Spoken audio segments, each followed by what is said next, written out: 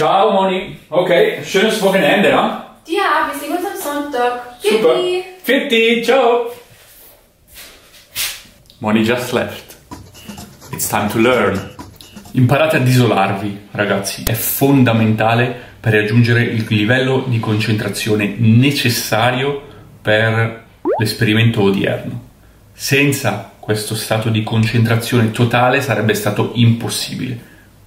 Concentrazione e isolazione sono il primo step. Chiedetevi qual è il vostro obiettivo, ragazzi. Il mio obiettivo, nel mio caso, era parlare la lingua e arrivare ad avere la mia prima comunicazione in portoghese nel giro di poco tempo. In base all'obiettivo che ho definito, ho pianificato adeguatamente. Eccoci, ragazzi. Allora, il punto numero 1, super importante, è la pianificazione. Di solito è meglio separare il momento della pianificazione dal momento dello studio, sono due momenti separati. In questo caso io ho deciso di iniziare a pianificare, poi faccio colazione, poi ritorno e davvero si inizia a studiare. Ho iniziato la giornata ascoltando un po' di musica in portoghese, giusto per darmi un po' la carica. It's also going to be really important to do the most difficult things. I'm gonna constantly ask myself, Simone, are you doing something difficult or is it too easy? If it is too easy, nothing is gonna stick. Hola, escucha, yo estoy empezando mi challenge de portugués. Voy a aprender portugués este fin de semana. Quería preguntarte, como hispanohablante que aprendiste portugués, Steffi, ¿cuáles son las cosas que te parecieron más difíciles o un poco raras o quizás las cosas que yo tendría que saber antes de empezar a aprender el idioma, justo para tener una idea mejor? Ciao, muchas gracias. Ho pensato ci volesse una piccola premessa. Le parole che so in portoghese sono muito obrigado,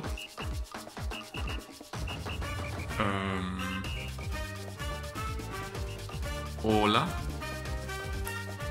eu soy Simone. Più o meno questo è tutto, ragazzi. Dai che andiamo avanti. Ah, ragazzi, importantissimo so dire anche eu no falo portoghese. Parte 3, azione. Ragazzi, è venuto il momento di studiare. Abbiamo definito i goal, abbiamo pianificato, ci siamo isolati, ora bisogna studiare. L'imprenditorismo, você também precisa aprender a ser empresário. Since I love learning languages with the comprehensible input method, I decided to start looking for a podcast in Portuguese. And let's say that due to my good Spanish skills and the similarities between the two languages, I started directly by using material meant for native speakers. I found an awesome podcast called Resumo Cast. I started looking for patterns to learn about how the phonetic of the language works, and every now and then I'd shadow the podcast to start working on my pronunciation right away. Mesmo in un anno turbulento devido alla pandemia di Covid-19, ho cercato di focalizzarmi principalmente sulle differenze, sia in termini di pronuncia che di composizione delle frasi tra portoghese e spagnolo, in modo da poter utilizzare massicciamente la mia conoscenza dello spagnolo per semplificare l'intero processo. Merece ser ben feito. Ok, merece ser feito, merece ser ben feito. The problem is going to be to produce the language, right? Because I want to be able to produce the language really quick. This is a very useful way of learning the language, but to be able to speak already by the end of the weekend, it's not gonna be optimal. I still decided to start like that because I like the method. I got to know that they pronounce the D as a J, kinda. Every now and then I still have to understand exactly when and what are the rules behind it. Is there something else I can help with? No. In Spanish they would say buen dia, and apparently here they say bon dia with a J, right? And I also got to know that every time a word starts with a R, they pronounce it as a H. I'm also then gonna quickly check on Wikipedia, for example, a table with the IPA. I'm pretty sure I can find a comparison between the phonetics of the Portuguese language and of the Italian language in my case, or Spanish. Attivo, al posto di attivo, attivo, attivo, c'è questa C da qualche parte. Devo ancora capire bene, sto cercando di decifrarlo, però decifrare da questo punto di vista la fonetica della lingua è utilissimo perché non sto studiando delle regole che poi non riesco a ricordarmi, ma sto decifrandole e quindi poi me le ricordo. Parte numero 4. Inizia a produrre linguaggio. Ovviamente di solito nel metodo di studio che utilizzo io per le lingue non comincio così presto a produrre linguaggio, perché mi piace studiare la lingua con il metodo dell'input comprensibile, come sapete se seguite il canale da un po', e richiede tempo, quindi c'è un periodo muto, c'è un periodo di silenzio. In questo caso, visto che il mio obiettivo era parlare la lingua nel giro di pochissimo tempo, ho iniziato a produrre la lingua forzando di fatto l'output, quando l'input che avevo ricevuto non era ancora ottimale, nel senso che non era abbastanza. Now I'm using my personal technique that I called archipelago technique. I recorded a video where I talk about this technique more in detail. Check it out if you're curious. Basically, I'm just writing a text about myself, helping myself with Google Translate or any other software, and I am expanding it over time. Moro na Austria, vivo, moro. Ok, falo russo, francese, italiano, alemão, espanhol, dialetto austriaco,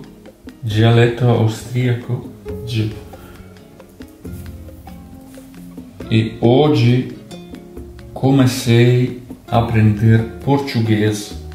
Oggi comecei a aprender português. Fondamentale, ragazzi, per migliorarsi in breve tempo, ma per migliorarsi in generale, è chiedere feedback. Chiedete feedback costantemente e ho cercato di implementare il feedback per riuscire a migliorare rapidamente, capire dove stavo facendo errori e andare a correggere le cose che stavo sbagliando fin da subito. Here we are, guys. So I got the first correction on italki. Now I'm gonna check it and I'm gonna rewrite what I wrote, and then I already saw a couple of mistakes related to prepositions, so I want to drill prepositions and I want to drill as well past tense and future tense. Una volta scritto un testo e ricevuta la correzione, ho mandato questo testo corretto ad un amico brasiliano, madrelingua, quindi gli ho chiesto di registrare la sua voce leggendo il mio testo per poter fare shadowing sulla sua voce che legge il mio testo. Quindi di fatto sto facendo shadowing su un testo che ho creato io.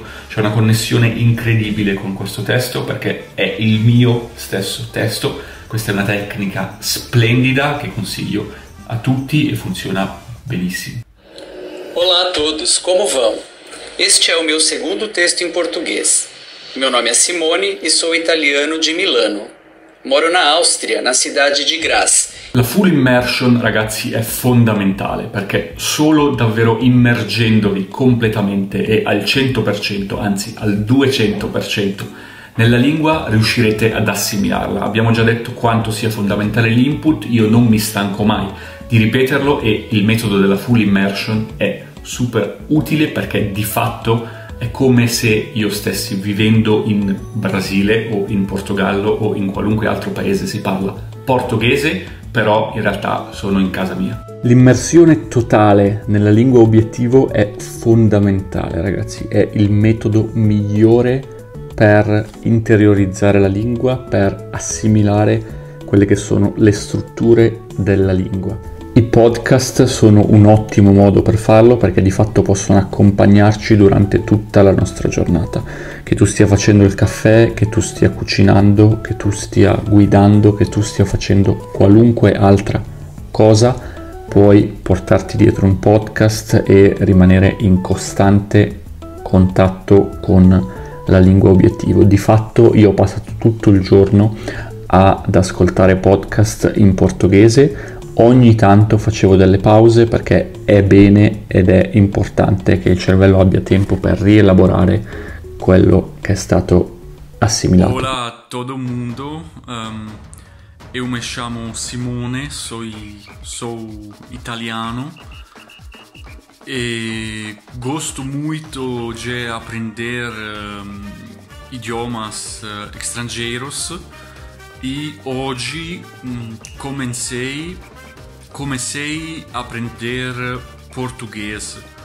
O português é uma língua muito interessante e eu gostei muito o processo do aprendizagem da língua porque tenho amigos brasileiros do Brasil, claramente sou brasileiro, sou do Brasil, e gosto muito aprender idiomas estrangeiros em geral.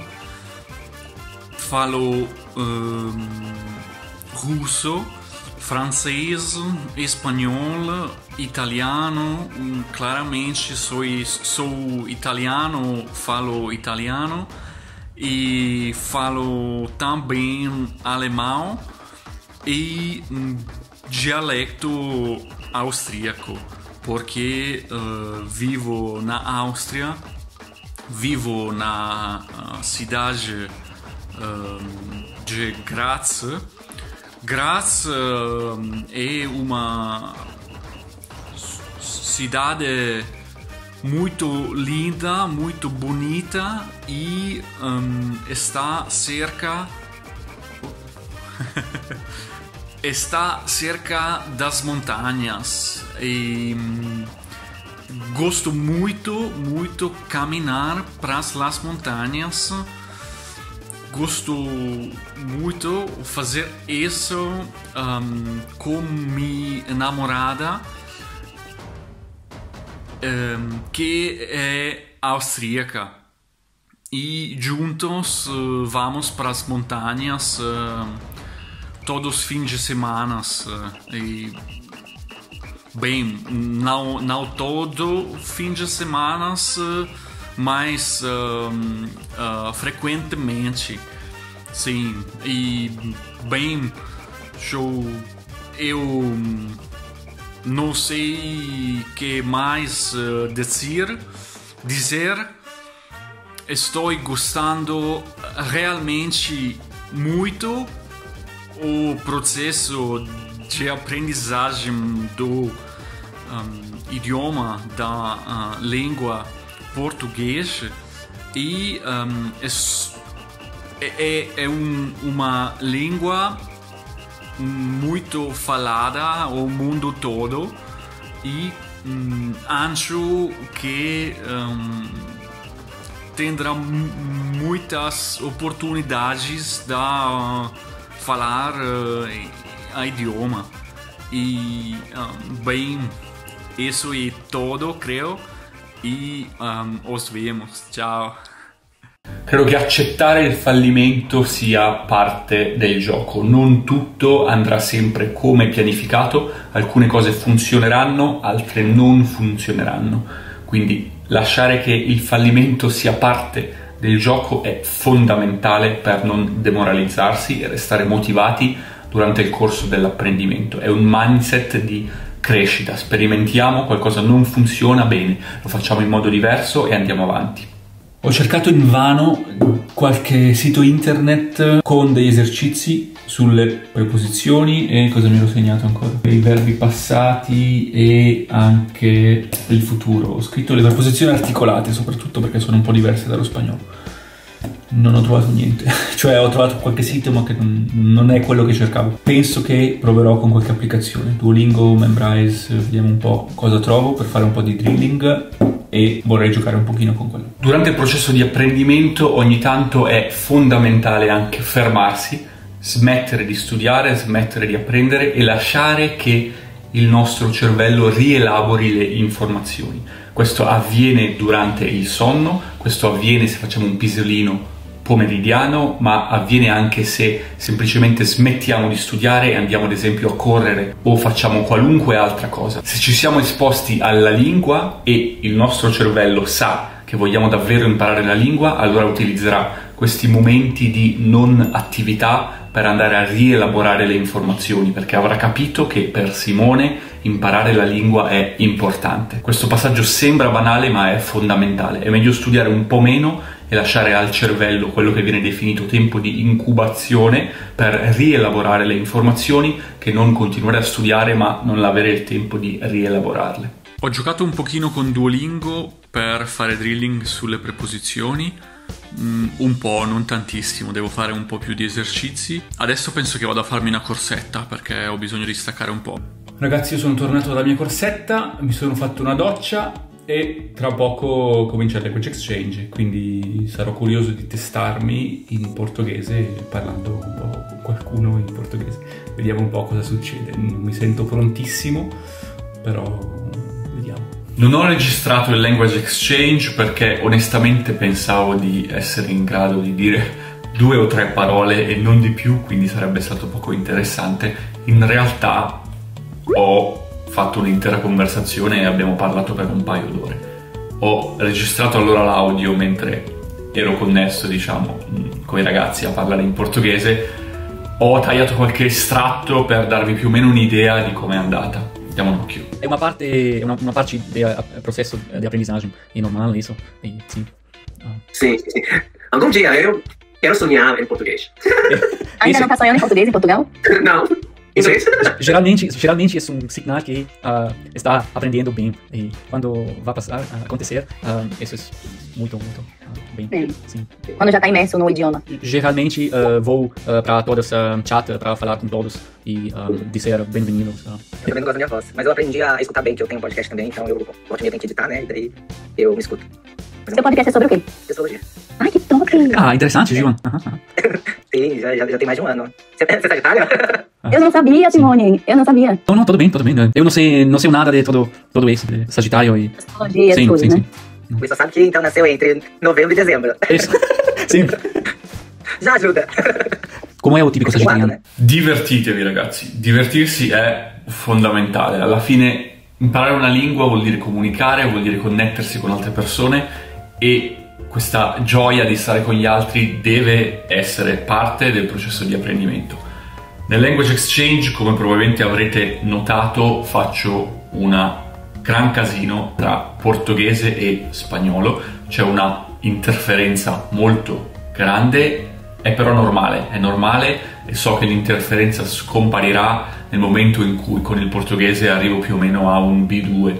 A questo punto non ci sarà più il problema dell'interferenza. È il primo giorno e mi sto aiutando davvero tanto con lo spagnolo per parlare in portoghese, quindi è normalissimo. Non pensavo onestamente che sarebbe stato possibile già dal primo giorno riuscire a partecipare ad un evento del genere e riuscire ad avere una conversazione del genere. Quindi ottimo, l'interferenza c'è, però ragazzi, have fun during the whole process.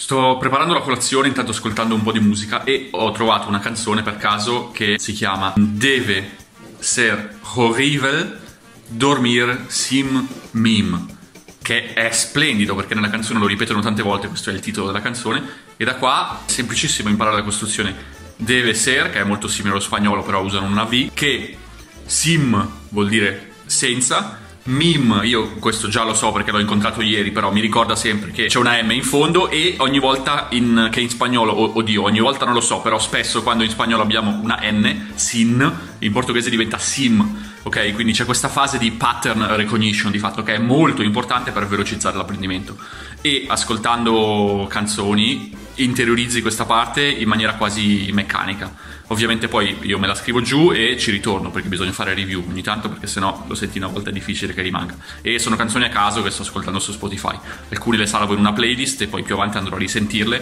per incontrare di nuovo le frasi che mi interessano. Sbaglia ragazzi, sbagliamo, continuiamo a sbagliare. Più errori facciamo, più grazie al feedback che riceviamo possiamo correggerli. Se correggiamo gli errori possiamo migliorare. È il metodo più veloce per migliorare, ragazzi. Facciamo errori, andiamo a capire dove sono e miglioriamoli. È un feedback positivo, ragazzi. Abbiamo già parlato di questa roba nel ciclo delle abitudini, è molto simile, il concetto è veramente lo stesso. Ho iniziato il secondo giorno con un altro video, un'altra registrazione per capire dove ero arrivato e che cosa andare a correggere, dove focalizzarmi. Registrarsi, riascoltarsi e andare a correggere i propri errori è utilissimo per migliorare le lingue. Diamo un occhio. Olá, bom dia a todo mundo. Segundo dia de aprendizagem do português, e ontem à noite participei ao Language Exchange che organizo todas as semanas e foi tudo muito bem, porque falei muito mais do que pensava e gostei muito da jornada da aprendizagem. Gostei muito falar com meus amigos e foi molto interessante. È stato, devo dire, molto utile fare il video che ho fatto prima sul divano, dove cercavo di dire 2 o 3 cose in portoghese, perché l'ho rivisto e mi sono accorto dei vari errori che sto facendo, quindi inizierò esattamente andando a lavorare su questi errori, perché è un processo continuo, quindi è stato super utile, sono contento di essermi registrato e partirò da lì. Alla fine ieri non sono più riuscito a fare drilling sul passato di alcuni tempi verbali e credo che si noti nel video che ho fatto, quindi vorrei fare questa cosa, vediamo un po', e poi vorrei lavorare su frequency list, quindi cercherò di prendere le parole più comuni e di creare delle frasi, di lavorarci un po', di giocarci un pochino per interiorizzarle in qualche modo. So, apart from eating blueberries, here I'm checking my own video, trying to identify mistakes, and I'm writing down sentences using the very same structures that I was using in the wrong way in the video. I'm also gonna look up on the internet for some frequency lists to learn the most common verbs that I haven't already learned from the podcast. Usually I'm not a big fan of frequency lists because they don't provide you with the context, which is crucial. It is really crucial if you want to be able to use those verbs and words in a conversation. You can improve the efficiency of this method by writing down a few sentences with the high frequency words, creating context around them. I realized they have this word ficar, which is everywhere, is popping up every 5 seconds, so I guess it is pretty idiomatic, so I want to try to learn a few expressions that are using ficar. For example, fica tudo bem. It means everything is alright, apparently. Va tutto bene in italiano. E quindi vorrei capire un attimino come funziona e provare a introdurre qualche frase nel mio vocabolario attivo. Está imparando português há quanto tempo? Comecei ontem, sim.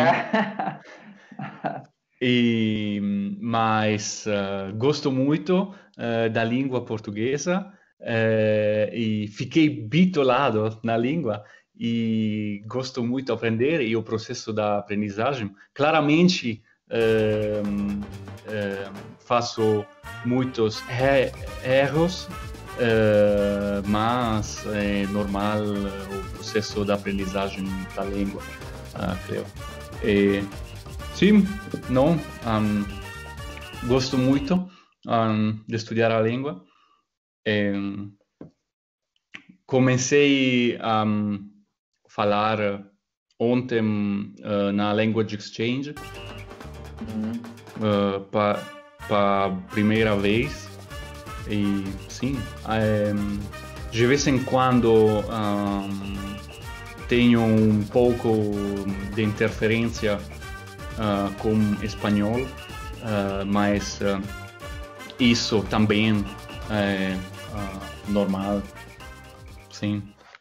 Ô, Simone, vuoi que eu parlo com te em português ou italiano? Em português, tá. está bem, sim. De que região do Brasil é você? Vamos lá. Eu sou de Pernambuco, do Nordeste do Brasil. Oh, interessante. Certo? E qual é a cidade? A minha cidade natal chama-se Garanhuns. Garanhuns. Grande cidade? Oh. Não muito grande. Temos, acredito, hoje uns 130 mil habitantes. Oh, ok. Mas a minha cidade natal, mas hoje eu resido em uma cidade chamada Caruaru. Próximo de Garanhuns. Uns 100 quilômetros. Já é uma cidade bem maior. A interno do país ou... É na mesma, vamos dizer assim, na mesma região próximo também fica no estado de Pernambuco, certo? Sim. È prossimo di Garanhuns, uns 100-120 km. Ciao ragazzi, eccoci. Ho appena fatto più di un'ora a parlare portoghese con un amico. Ho la testa che mi sta letteralmente scoppiando. E sono molto contento dei risultati, però. Ho fatto un sacco di errori, una quantità infinita di errori, credo. Ma la comunicazione è stata piuttosto fluida, abbiamo parlato, abbiamo chiacchierato, è stato molto bello, molto interessante e sono super contento. Credo di essermi meritato almeno una mezz'ora di cazzeggio completo adesso. Dopo una lunga giornata di studio ho deciso di rilassarmi un po' guardando una serie su Netflix in portoghese. Ho trovato una serie che si chiama 3% e in realtà poi nelle settimane che hanno seguito questo primo weekend di full immersion mi sono letteralmente ammazzato con questa serie su Netflix, nel senso che ho guardato, mi sembra che sono 3 stagioni in relativamente poco tempo. È di nuovo un ottimo modo per esporsi a input, soprattutto se trovate una serie che vi piace. Eccoci di nuovo ragazzi, io ho deciso di cucinare un dolce in portoghese. Ho chiesto ad un'amica una ricetta e farò un dolce in portoghese per fare una sorpresa a Monica quando arriva a casa questo pomeriggio. Sono un pessimo cuoco, quindi non credo che verrà fuori niente di buono, però voglio provare un pochino ed è un modo splendido per imparare vocabolari in una lingua straniera alla fine, perché di fatto devi cucinare, quindi sei concentrato sull'output, che è cucinare, e impari in maniera naturale tutti i vocaboli relativi al cibo. Ho ascoltato un po' di podcast trascrivendo le parole che non capivo, le parole nuove, mi sono concentrato un po' su questo, ho scritto sul mio quaderno un altro paio di testi, ma in generale oggi è stato una giornata abbastanza easy, abbastanza tranquilla, non ho fatto chissà quante cose. È arrivato il momento di provare a cucinare, invece mi sono cercato una ricetta in portoghese e cerchiamo di fare una specie di torta che vorrei fare, vediamo cosa viene fuori. Non garantisco niente perché, come detto, sono un pessimo cuoco. Dai che proviamo, vediamo cosa viene fuori. Ovviamente mi ascolto i miei podcast mentre cucino. L'esperimento di questo weekend può considerarsi riuscito. Sono stato molto contento dei risultati che sono riuscito ad ottenere in così poco tempo e grazie ad uno studio preciso e concentrato. Non voglio però che questo diventi uno standard. Con questo video vorrei far capire che in effetti sì, si può imparare a comunicare in una lingua straniera in relativamente poco tempo, se sappiamo come farlo. Però questo non vuol dire parlare una lingua. Bisogna anche considerare che parlo molto bene spagnolo e che sono italiano. Sarebbe stato impossibile raggiungere gli stessi risultati con una lingua molto diversa e molto distante dalla mia madrelingua e o da lingue che già parlo molto bene. Imparare una lingua, ragazzi, è una maratona, non è uno sprint, non mi stancherò mai di dirlo. Quello che ho fatto io in questo caso è stato iniziare la maratona con uno sprint, però so benissimo che se non continuo a studiare tutti i giorni in maniera costante e a restare in contatto con la lingua, questo weekend di fatto non sarà servito a nulla. I believe the most important thing, and not just when it comes to language learning, is to enjoy the process. Enjoy the process, whatever you are doing. If it's a language that you are learning, if you are learning any other skill, the process is extremely important. Enjoy it, don't focus too much on the final result, because otherwise it gets frustrating. To me, language learning is happiness. To me, language learning is so much fun. So much fun. I'm super happy when I talk about it. I'm super happy to try to decipher a new language and to dig into the structure of the language, the phonetics of the language. Have fun, guys, and see you next time. Ciao.